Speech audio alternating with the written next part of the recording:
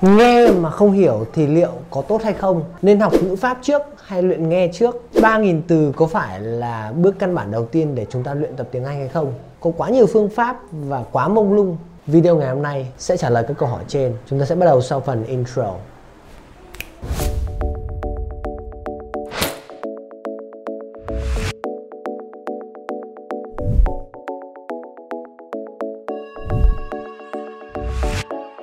Đúng như tiêu đề của video, hôm nay mình sẽ giới thiệu về những ứng dụng và những phương pháp để có thể sử dụng trong việc học tiếng Anh cho những người học từ căn bản mà trên thế giới đang sử dụng. Rất nhiều người thành công với những phương pháp đó rồi, những ứng dụng đó rồi, không cần phải nỗ lực quá nhiều hay cảm thấy bị mất phương hướng. Mình luôn luôn tin tưởng vào những ứng dụng lâu đời, và thứ hai được phát triển bởi những người bản xứ, và thứ ba nó được giới thiệu bởi rất nhiều người. Mình hỏi rất nhiều người nước ngoài khi mà học ngôn ngữ thứ hai của họ như thế nào thì họ bảo là tại sao không thử Duolingo đi. Và Duolingo chính xác nó là một cái phần mềm cực kỳ hay, hoàn toàn miễn phí mà chúng ta có thể luyện tập ngôn ngữ mới, cụ thể là tiếng Anh, bằng cách làm các bài tập trong đó.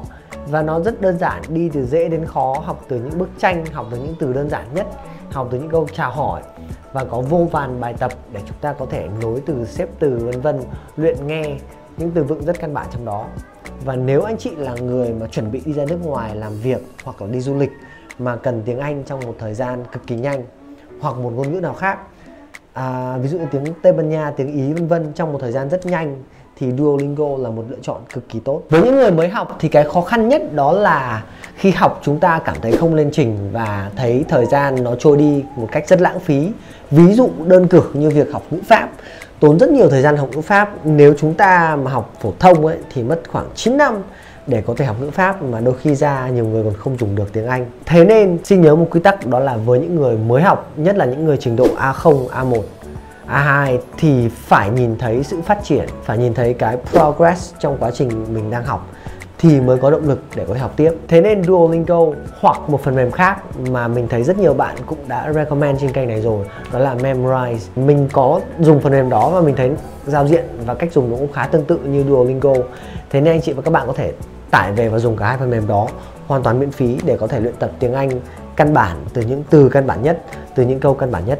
Rắc rối của thời đại bây giờ đó là chúng ta muốn những quick fix, có nghĩa là những cái phương pháp cực kỳ nhanh, những món ăn nhanh để có thể ngay lập tức dùng được tiếng Anh, ngay lập tức học xong một khóa học, ngay lập tức nghiên cứu xong một phần mềm là mình có thể chạy ra bên ngoài và dùng ngay thực tế được. Ví dụ như là mặc dù bạn học Duolingo là tiếng Anh thương mại để giao tiếp, đi du lịch vân vân, thế nhưng mà mình lại muốn có thể trả lời email khách hàng. That's impossible. Đó là điều không thể. Hai lý do như sau. Cái thứ nhất, đó là để dùng được tiếng Anh trong một lĩnh vực nào đó thì chúng ta phải có một lượng kiến thức, lượng từ vựng, câu, ngữ pháp ở trong tình huống đó thì chúng ta mới có thể dùng được. Và cái quy tắc đó là chúng ta luôn luôn phải có dữ liệu vào trong đầu, gọi là receptive skills, phải có kỹ năng nhận thông tin. Sau đó mình mới có khả năng để tạo ra thông tin, có nghĩa là productive skills. Và receptive skills gồm hai kỹ năng, đó là kỹ năng đọc và kỹ năng nghe. Còn productive skills đó là kỹ năng nói và kỹ năng viết. Thế nên nếu chúng ta chỉ focus vào việc là gì? Cố gắng làm sao nói thật nhiều, làm sao luyện chat thật nhiều với những người trong group của Alexi Music Inside. Và sau vài ngày thì có một vấn đề xảy ra là gì? Mình chẳng biết chat cái gì cả. Chính xác là bạn không hề biết chat một cái gì cả, bởi vì trong đầu của bạn đang không có một dữ liệu gì cả. Chúng ta đang không cùng một mindset thì làm sao mà chúng ta có thể chat được với nhau. Trong khi đó mình có làm một cái bài thử chat tuần trước cho chúng ta, đó là luyện speaking về chủ đề traveling. Và sau đó mình cho một số cái thông tin vây quanh cái chủ đề đó. Mình cho các bạn học thử khóa 24 ngày và nhiều bạn có thể lấy thông tin và trong đó chat với nhau. Thì mình thấy đó là một trong những cái bài chat đầu tiên nó có chất lượng, và cái lượng chữ viết, lượng chat của chúng ta nó nhiều hơn rất nhiều so với những cái bài post khác ở trong group. Chính vì vậy quy tắc của chúng ta là gì? Phải cùng topic với nhau. Và cái thứ hai là phải có một lượng kiến thức đủ hiểu bằng cách nghe hoặc bằng cách đọc. Vậy thì phần mềm Duolingo hoặc Memrise có giúp chúng ta lấy được những thông tin như vậy không? Có làm tăng khả năng nghe và khả năng đọc của chúng ta hay không? Thì câu trả lời của mình là không nhiều. Nó có giúp bạn trong phần là phát âm, nghe được từ vựng để có thể nói lại những từ đó, những câu đó. Thế tuy nhiên nó không đặt tất cả những cái điều đó trong một cái đoạn văn cụ thể. Mình gọi là connected speech. Cái đoạn văn trong đó các câu nó nối với nhau, từ nối rất nhiều, từ lóng rất nhiều. hay là gì, một tình huống rất là cụ thể mà người ta nói chuyện với nhau. Thế nên để mà có thể nói mà dùng được tiếng Anh trong các tình huống hàng ngày với người thực ấy, thì chúng ta cần luyện nghe. Luyện nghe thì lại hoàn toàn khác so với đa số những cái quan điểm hiện tại. Có một quan điểm là gì? Nghe là phải nghe hiểu 100%, nghe là phải bắt hết được thông tin. Chính cái điều đó làm cho chúng ta cảm thấy chán và cảm thấy sợ tiếng Anh. Luyện nghe có nghĩa là chúng ta luyện và chỉ bắt một cái loại thông tin duy nhất ở trong bài nghe đó thôi, chứ không phải là hiểu hoàn toàn 100% bài nghe đó. Đó là cái khả năng bắt từ và bắt thông tin. Ví dụ như bây giờ bạn sang nước ngoài và bạn nói chuyện với một người nước ngoài về một chủ đề nào đó. Ví dụ bạn muốn tìm một cái địa điểm shop mà bán quần áo cho trẻ em, bạn chỉ cần bắt một từ khóa là gì ạ? Thứ nhất đó là clothes và thứ hai là for children. Còn bạn hỏi thế nào thì hỏi, cuối cùng người ta sẽ nói ra một cái địa chỉ nào đó, một địa điểm nào đó và mình bắt thông tin đó. Chứ mình không cần hiểu hết 100% nội dung của bài nói đó. Mình không cần phải biết tên phố này là gì, mình không cần phải biết bao nhiêu dặm, mà mình chỉ cần biết là một địa chỉ chính xác cụ thể mà mình có thể tìm trên map, trên bản đồ là được. Cái việc nghe về căn bản nó là nắm bắt thông tin và tìm ra thông tin mà chúng ta cần thiết. Mình sẽ đưa cho anh chị và các bạn một ví dụ ngay bây giờ.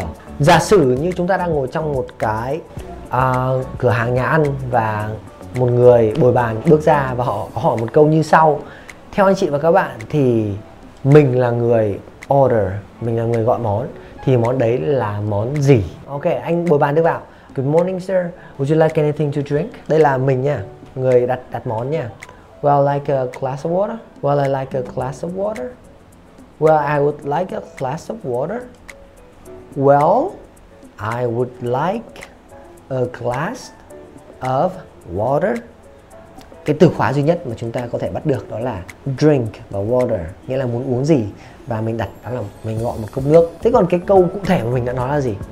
I'd like a glass of water. I would like a glass of water. Vui lòng cho mình một cốc nước. Thì cái cụm từ là gì? A glass of water. Đôi khi chúng ta sẽ không nghe thấy nhiều trong thực tế, mà chỉ có trong giao tiếp người nước ngoài nói chuyện với nhau thì mới biết thôi. Ví dụ mình biết glass là thủy tinh, glass là kính, và đôi khi người ta còn nói glass là cốc nữa. Và một cái cụm từ rất hay dùng trong nhà hàng đó là lịch sự. Mình muốn cái gì đó, I would like, là cái mà chúng ta sẽ không cần nghe thấy trong khi giao tiếp, mà mình chỉ cần nghe thấy một từ duy nhất, đó là từ water. Và đó chính là quy trình đầu tiên của việc luyện nghe. Nghe thì phải bắt được thông tin, nắm được thông tin chính thôi. Còn sau đó nếu chúng ta muốn luyện cụ thể cái cụm câu này, cái cụm từ này, thì lúc đó là lúc chúng ta mới nhìn vào cái lời thoại. Lúc đó là lúc chúng ta mới dịch ra. Nếu dịch không hiểu thì tìm một người nào đó trình độ cao hơn, hỏi và họ giải thích cho mình xem là gì cụm câu này trong thực tế dùng như thế nào. Và sau đó thì mình mới nghe lại và bắt đầu luyện phát âm là gì? Oh, I'd like a glass of water. Và bạn mới phát hiện thấy là gì? I would like. Trong khi nói nhanh thì họ có thể giảm âm thành I'd like. Và cái thứ hai đó là sự nối âm của một cốc nước, a glass of water. Nói nhanh là glass of water. Hoặc là tiếng Anh Mỹ thì từ nước water, T thường biến thành âm D nữa và biến thành từ đó là water. Và tất cả những điều đó chỉ có thể học và luyện tập được bằng cách nghe có chủ đích, hay mình thường gọi trên kênh này đó là nghe chủ động. Thế nên cái việc mà học xem là mình được bao nhiêu từ, 3.000 từ hay chưa, hay là mình học được bao nhiêu ngữ pháp mình có căn bản hay không, không nên là cái thước đo đong đếm mà chúng ta... What? What? It's your friend. My friend? It's your friend knocking on the door. Alright, we're gonna go there, huh? Gonna go. He went home? He went home. Really? Your friend went home. Really? Did he get something? Uh-huh. Did he get the bag here? Uh-huh. Alright. I'll get there and then I'll shoot some movies, huh? You stay here with your sister and brother? It's hot. I think. What? But I'm working. It's a cold. Mm-hmm.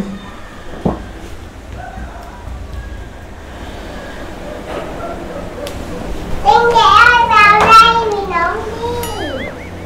Đừng kẹo vào đây nóng đi. Mát lắm. Bố quạt cái kẹo.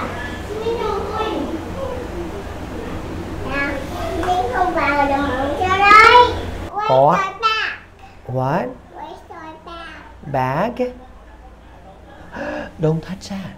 Where's my bag? Bag what? Where's my bag? Could you go there? I'm filming. Don't get in that. I'm just swing. It's not a swing. You're gonna ruin the light. Could you please go out? This afternoon I'll take you to the ball house.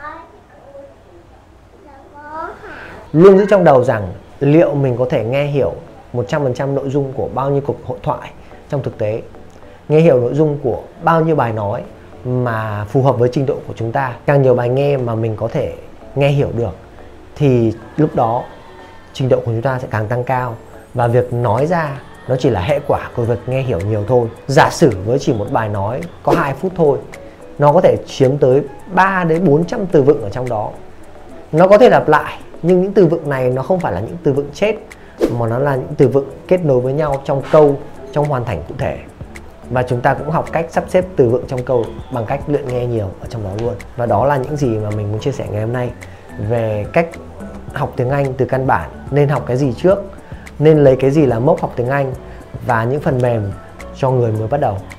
This is Alex T. Thank you for watching and I'll see you tomorrow.